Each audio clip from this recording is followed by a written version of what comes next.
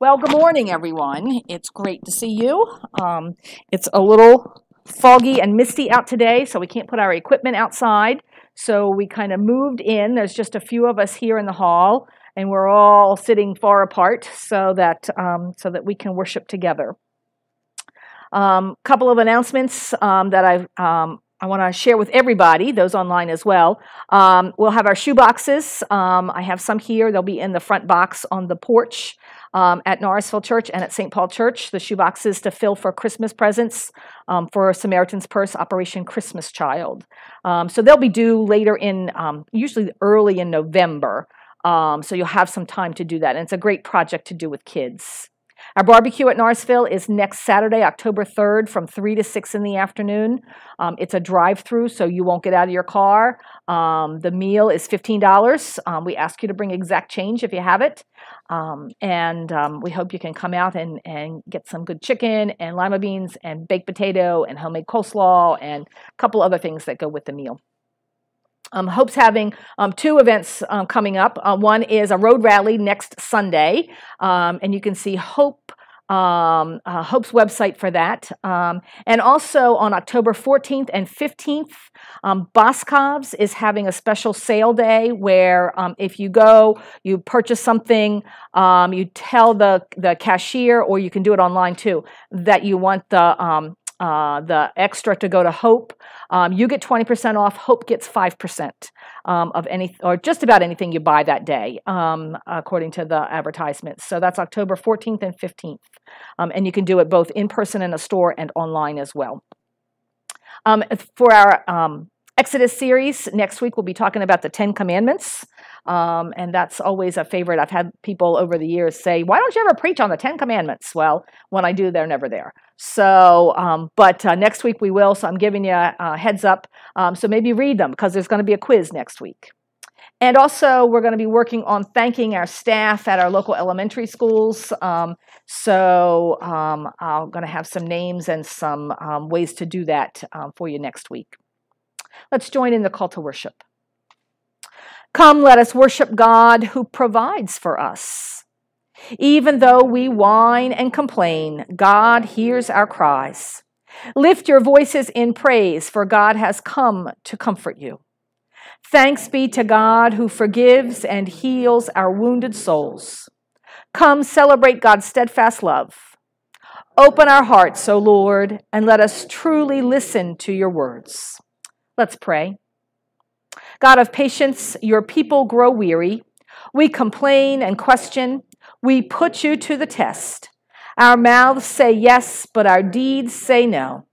When we wander off your path, when we fail to follow through on our good intentions, when we give our attention to trivial things, gently call us back to you. Empty our hearts of anger and pride. Empty our souls of greed and selfishness. Empty our minds of envy, doubt, and mistrust. As you poured out your very self through your beloved Son, pour your Spirit into our hearts today. Forgive us our wrongdoing. Reclaim us with your love. My friends, hear these words of forgiveness.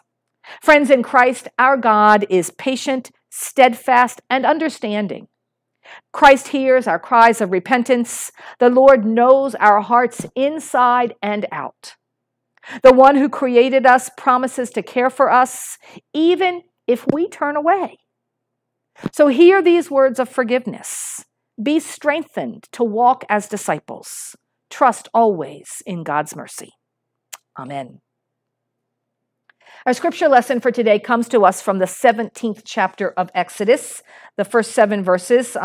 Last week's lesson was really long, kind of convoluted. Today's is much shorter, and I'm thankful for that.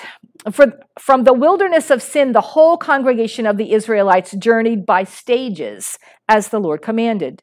They camped at Rephidim, but there was no water for the people to drink. The people quarreled with Moses and said, "Give us water to drink." And Moses said to them, "Why do you quarrel with me? Why do you test the Lord?" But the people thirsted there for water, and the people complained against Moses and said, "Why did you bring us out of Egypt to kill us and our children and our livestock from thirst?" So Moses cried out to the Lord, "What shall I do with this people? They are almost ready to stone me." The Lord said to Moses, "Go on ahead of the people and take some of the elders of Israel with you. Take in your hand the staff with which you struck the Nile and go. I will be standing there in front of you on the rock at Horeb. Strike the rock, and the water will come out of it so that the people may drink." And Moses did so in the sight of the elders of Israel.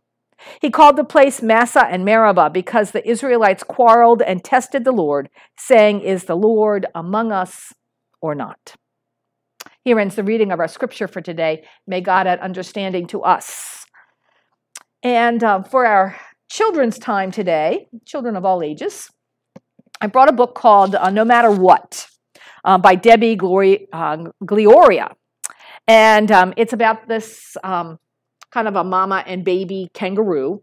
Their names are Large and Small, so it can be mama and baby or anybody else and a young one. And it reminded me of the Israelites when I read this book, because it's kind of like God and the Israelites. Even when they complained and quarreled, and you'll see the baby in this story is the complainer and the quarreler, and God still loved them no matter what. And the pictures are just adorable. Small was feeling grim and grumpy. I don't know anybody that's grumpy. "Good grief," said Large, "what is the matter?" "I'm grim and grumpy," said Little Small, "and I don't think you love me at all." "Oh, Small," said Large, "grumpy or not, I'll always love you no matter what." "If I were a grumpy grizzly bear, would you still love me? Would you still care?" "Of course," said Large, "bear or not, I'd always love you no matter what." "If I turned into a squishy bug, would you still love me and give me a hug?" "Of course," said Large, "bug or not, I'd always love you no matter what." "No matter what," said Small with a smile, "what if I were a crocodile?" "I'd still hold you close and snug and tight and tuck you up in bed each night." "But does love wear out? Does it break or bend? Can you fix it or patch it? Does it mend?" "With time together, a kiss and a smile, love can be mended with things like this." "But what about when you're far away? Does your love go too, or does it stay?" "Look up at the stars. They're far, far away, but their light reaches us at the end of the day." It's like that we love. We may be close, we may be far, but our love still surrounds us wherever we are. The end. And that was the message that God tried and tried and tried to get to the Israelites for them to learn. And I think it took them all 40 years in the wilderness to even begin to understand that. And sometimes it takes us just as long. Let's say the Lord's Prayer together. Our Father, who art in heaven, hallowed be thy name. Thy kingdom come, thy will be done, on earth as it is in heaven. Give us this day our daily bread, and forgive us our trespasses, as we forgive those who trespass against us. And lead us not into temptation, but deliver us from evil. For thine is the kingdom, and the power, and the glory forever. Amen. I must say it's good hearing other voices as we pray, because for so long now I've heard Kathleen and myself and nobody else, and so it's a good sound to hear. So I read the story of a woman picking up her 3-year-old son from preschool, and she tells of the conversation they had on their way home. "Mommy, can we have a baby at our house?" And she was totally caught off guard. And she stammered around until she came out with every parent's stalling answer of, "Well, we'll see." My girls used to say they knew that meant no when I said that. "We'll see." And of course, this little boy immediately replied, "How do we get a baby, Mommy?" And she quickly came up with a very good answer. "God will give us a baby." But of course, as with any 3-year-old, the questions continued. "Come to my house and you'll see for sure." "Mommy, where is God?" And she wished she had more training in early childhood and religious education. But she came up with another good answer. God lives in your heart. In the rearview mirror, she could see him try to look under his shirt. And he shouted, he shouted, "Hey God, can we have a baby at our house?" And after a long pause, he informed his mother, "God said yes." His mom thought she was off the hook. But of course, as grandparents and parents know, there is no end to the questions. And the next day, they were once again in the car, and he asked again, "Mommy, where is God?" So she had had time to think about it by this point and rehearse a little in her own head and said, "There is nowhere you can go that God won't be there. And God loves us so much that God wants to be with us all the time." And then she could see through the rearview mirror that he was looking from side to side in the car, like he was looking for somebody. And she finally asked him, "What are you doing?" And he said, "I'm looking for God." And she said, "Well, did you find him?" And he said, "No, Mommy, God ran away." And it's a simple story that reminds us that from the most sophisticated philosophical minds to the very young and naive, in the matter of faith, we are all consumed by questions of what God might be like and what can we expect from God and where God is in our lives. You know, there's two questions that we ask ourselves. Is God the knowable, ever-present, loving parent who graciously bestows on all of God's children all their wants and desires? Or is God the stern, judgmental, aloof sovereign who acts on whim and remains elusive even to those who are diligently pursuing their faith? I can't tell you how many people, and sometimes myself included, have said to me, "I pray and pray, and God doesn't listen. God doesn't hear me." And it reminds me of this question that the Israelites had for Moses from our story today. Is God with us or not? And this question expresses the way we feel when we realize that our lives don't come with an instruction book or an easy-to-follow steps to guarantee success, where we can read clearly the ways and workings of God or find illustrations to inform our imaginations or a step-by-step 1, 2, 3 guide that puts things in a doable order. Writer and priest Andrew Greeley puts it like this. He says, "Life is filled with so many senseless events. Mindless tragedies fill our news each day, plane crashes, the deaths of innocent children, terrorism, natural disasters, and so much in our lives seems without purpose and meaning, like a rainstorm during a picnic, or a bad cold that hits when something important is about to happen, or the early death of a parent or a child, or a broken marriage, or a car that won't start in the morning when we're trying to get out of the house, or a wrong number in the middle of the night, or the turning away of longtime friends and the envy of neighbors. We are left to wonder why things like that happen. Is there any point or purpose behind them? Are we alone in a universe that cares nothing about us? Is the Lord among us or not? Oh, this question of the thirsty Israelites doesn't stay in the pages of the Old Testament, that's for sure. It's a question for each of us today in this year of crisis. So let me back up and catch you up if you're new to this story or if you've missed a few weeks. We're in week 6 now of our Exodus series, the story of the Israelites escaping slavery in Egypt, led by Moses, into the vast empty space called Rephidim, on a massive trek. Slavery in Egypt was behind them. The land of promise was their unseen destination. Preacher and writer Barbara Brown Taylor writes eloquently and describes the story very well. She says, "It's the story that describes Israel's long and difficult journey with God, a time where they spent not 40 days in the wilderness, but 40 years, which in biblical shorthand is a long, long time. When the people were still working 6 days a week making mud bricks of the Egyptians, the wilderness looked like heaven to them. Imagine no work, no whips, no foreign masters with foreign gods, just this clear passageway into the promised land." That's what they thought. That was before they got into it, of course.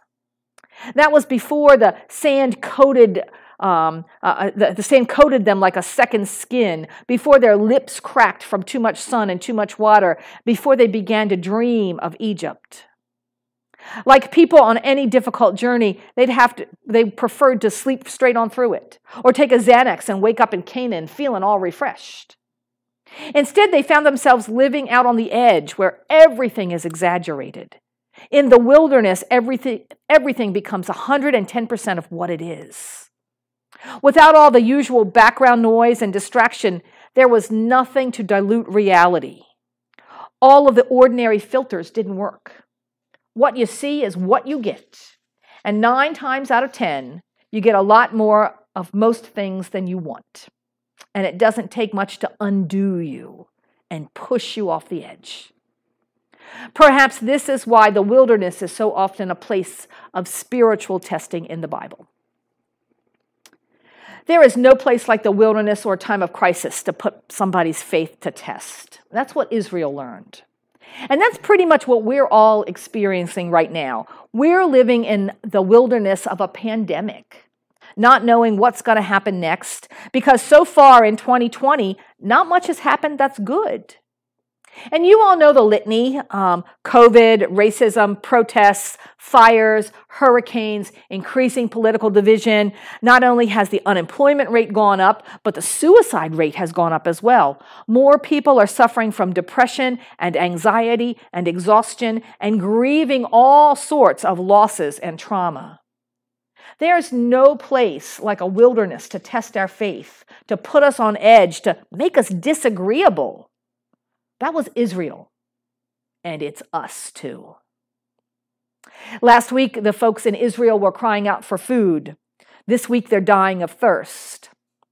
And if you remember last week, they actually whined about thirst right before they didn't have food either. And the water was provided for them, but it was bitter, so they whined again. And then Moses threw a piece of wood into the water, and it became sweet for all of them. So maybe you see a pattern here. The Israelites whine, and then Moses goes to God for an answer. And then God responds through Moses in some amazing way, but somehow the Israelites don't remember, and then they repeat the problem all over again. Does that sound familiar? Not to mention that the Israelites have the pillar of cloud to lead them during the day and the pillar of fire to lead them at night. But for some reason, they can't see God working in their lives. Before we think, oh, those silly, ungrateful Jews, maybe we should stop and consider our own individual states of faith. Our faith is all too often about what we want God to do for us, or how we want God to conform to our needs and our necessities in ways that make sense to us and occur on our timetable. See, we tend to measure God's faithfulness in terms of God's ability to deliver the goods. And God seems much more faithful when we're getting what we want.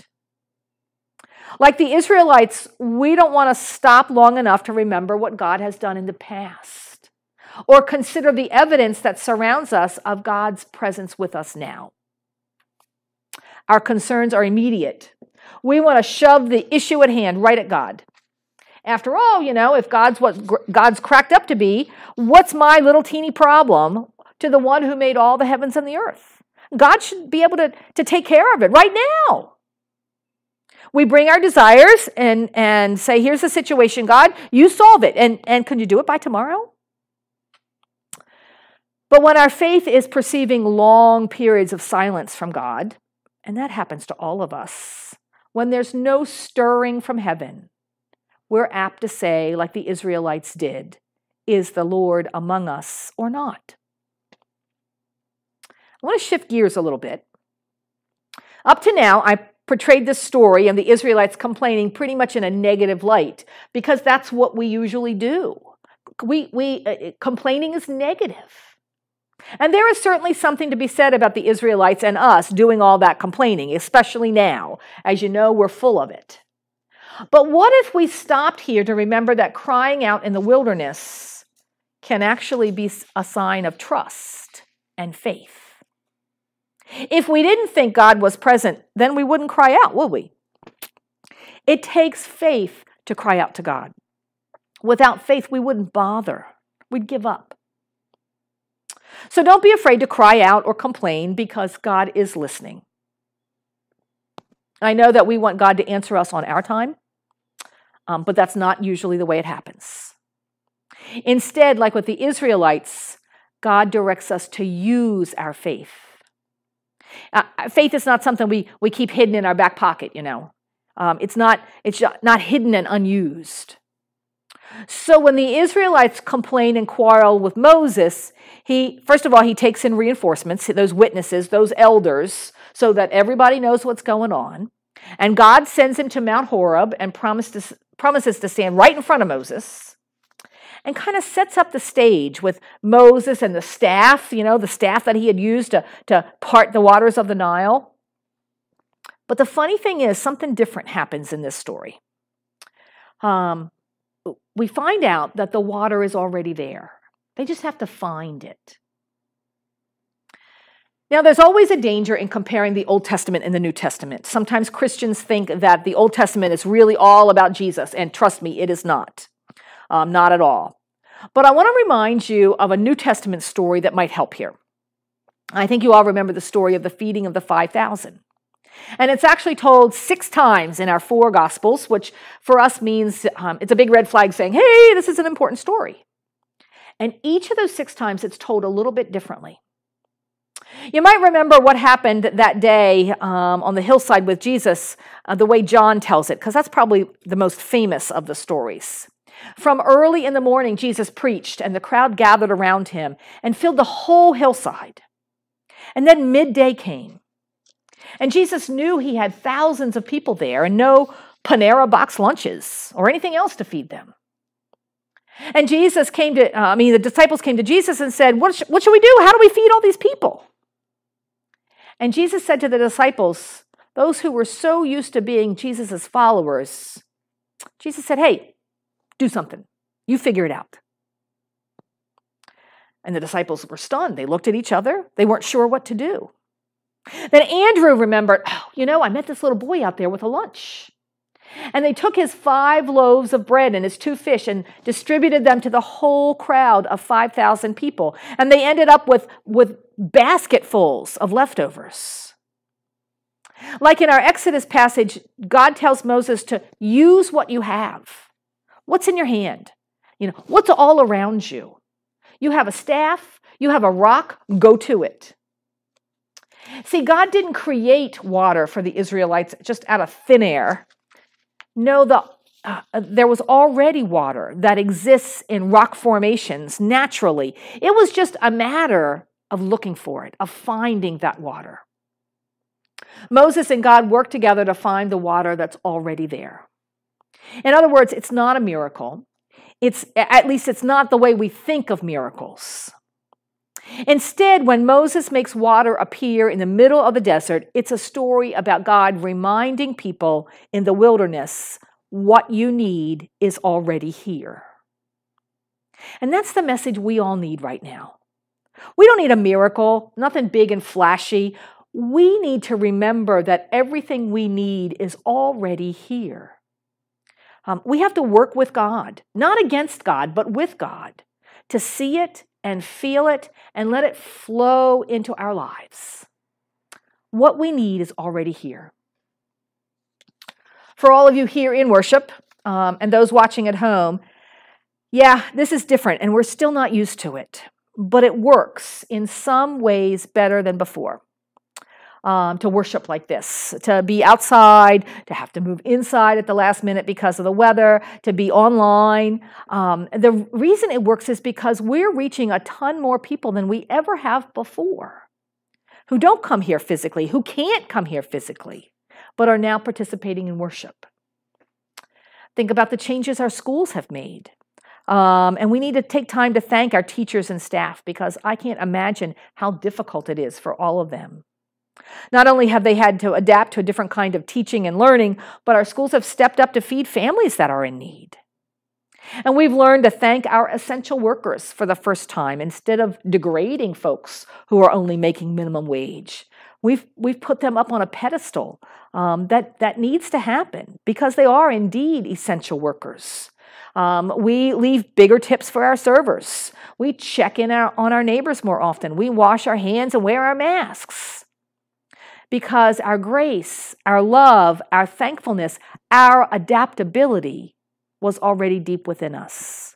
We can change because God goes with us. And now all of that can flow out without being a miracle because it's just what we do with God's help. And we can say to those who listen, yes, the Lord is indeed with us, even in this difficult wilderness. Thanks be to God. Let us pray. Oh, patient God, yes, we complain and we quarrel, now more than ever it seems. But you place in our path constant reminders that we don't have to live like that. We can stand up in faith, recognizing that you provide for us in so many ways. We just have to open our eyes to your blessings. In the name of Jesus Christ, we pray. Amen. Folks have any prayer concerns you want to lift up now? Go ahead, Ruthie. I put my pen. My brother Eugene and his wife Kathy, they're still searching for answers. There it is. From the nursing home, they, for some reason, stopped his meds. His blood sugar spiked. He went back to the hospital. He's now in the hospital, and they're ready to discharge him, but he has no place to go. He needs 24-hour care. Right. So it's just a problem with anything. So just prayers. Okay. Eugene, Kathy. Hospice. Yeah, they're actually looking at hospice for him, but the hospice people say he's not ready for it. Yeah, okay. So, Right. Yeah. Okay. Any others? So, Nicole? Cody's family and his grandmother. Yeah, what's her first name? Pat. So Pat family. Others, anybody? Go ahead, Bob. Prayer of thanks. Yeah, I was going to say that. So Kathleen is back. So she also has a birthday this week. So we're inside. We'll do happy birthday later. We did it out because Kathleen and I were inside at St. Paul and everybody else was outside. So we could do it a little bit. So we didn't sing, we just hummed. So I mentioned Joyce and Butch already. Keep them in your prayers. Caleb, the little boy that we pray for with spina bifida, was in an accident on go-kart, motor, four-wheeler kind of thing last Sunday. It was pretty serious. He actually lost 2 fingers, and they were afraid it might be more of the hand or up the arm, but it sounds like that's better. He did have a surgery scheduled for his spina bifida, so that's been placed, I think, put on hold or postponed a little bit. Just a difficult time for the family, so keep them all in your prayers. Also, I received a call this week. One of our neighbors that lives just down the road in the next farm, owns the property here at the cornfield. Johnny Crowell is on dialysis and needing a kidney. So his mom, Harriet, asked for us to keep him in prayer, and I said, well, of course we would. So anyway, those are the updates that I have for now. So let's bow in prayer. Oh, gracious God, we admit we are complainers and quarrelers, and like those Israelites, we don't always see our blessings. So we cry to you, sometimes not even recognizing that we cry out of our faith in you. But you love us and call us to open our eyes and use our faith. Give us each other, and you give us little miracles all around us to recognize your presence in our lives. Lord, we ask for those little miracles in the West where the fires are still burning, where the air is acrid, and where it's difficult to breathe. Protect those firefighters. Comfort those who have lost their homes and livelihoods. We ask for those little miracles in our nation as the rhetoric gets even more heated, Lord, and more divisive. And few of us are recognizing your presence in those with differing beliefs. We ask for those little miracles falling upon all those affected by this pandemic. For those who have lost loved ones, and that horrible number of deaths still reaches another milestone in our nation. We ask for those miracles to be upon all families that are affected, for those that are infected and those recovering, for those working on the front line, for those essential workers, for those alone in hospital beds and nursing homes, for those working tirelessly on vaccines, for those without work or pay. Help us all to see those miracles and your presence already with us, Lord. And hear our prayers for those that we name before you now, for those who are struggling, for those who are sick and grieving, for those who are lonely and afraid. We pray for Dave and Michael and Linda, for Janice and Leanne, for Carl and Adam and Molly, for Caleb and his family, for the Greens, for Bob, Stormy and her family, for Joan and Ellen and Rita, for Charlie, for Lenny, for Craig, for Katie and her family, for Nancy and Bill, for Joyce and Butch, for little Zachary, for Ryan and Abby and Victoria as they serve our country, for Ernest and Angela, for Gina, for Ed and Kathleen, for Johnny, for Eugene and Kathy, for Pat and her family, and for all those known in our hearts. Hear these our prayers, O Lord, in the name of Jesus Christ, our Lord and Savior. Amen. Now let's share our blessings. If you're at home, you can mail it to us at Norrisville Church or at St. Paul United Methodist Church, and both of those addresses are on norrisvillechurch.com. We even have a PayPal account for Norrisville there if you'd like to use that. And here we'll be taking our offering as Kathleen plays.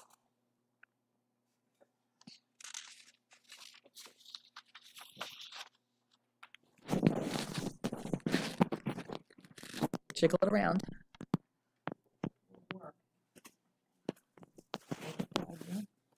Yeah, I haven't changed that.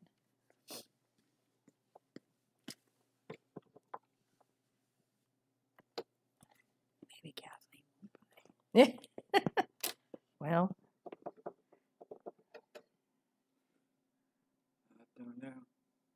it's got power. For those of you at home, our keyboard is not working currently, so, all right. You all right? Oh, there it goes.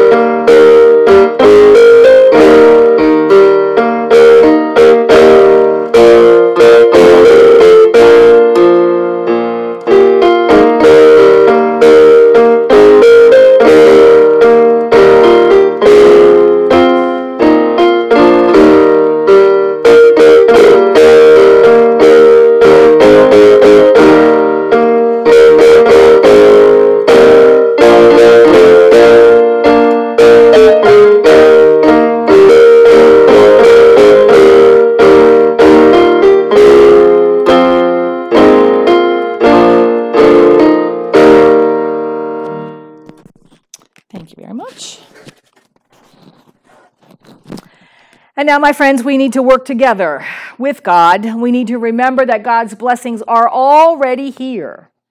And when we work with God, not against God, we can see and feel and let God's miracles flow through us into others. So go in peace, my friends, and be safe in all that you do. Amen.